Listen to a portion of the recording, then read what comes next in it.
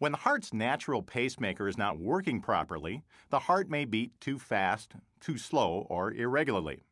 A doctor may implant a heart rhythm device like a pacemaker or defibrillator to restore the heart's natural rhythm.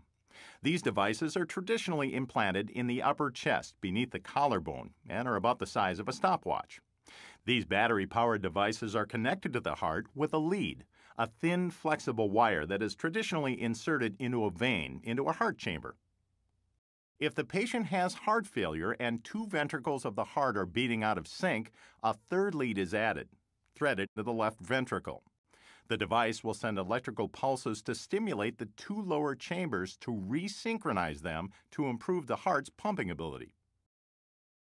Some defibrillators have a fluid monitoring feature that may detect signs of worsening conditions in heart failure patients. This feature works within the device by sending electrical impulses through the heart chambers and lungs. When fluid builds up, the impulses traveling across the heart and lung cavity speed up. For heart failure patients, this fluid could be a sign of worsening heart failure. This device data can then be transmitted to a doctor's office, where the physician is able to make a clinical assessment of the patient and may provide for a more timely clinical intervention.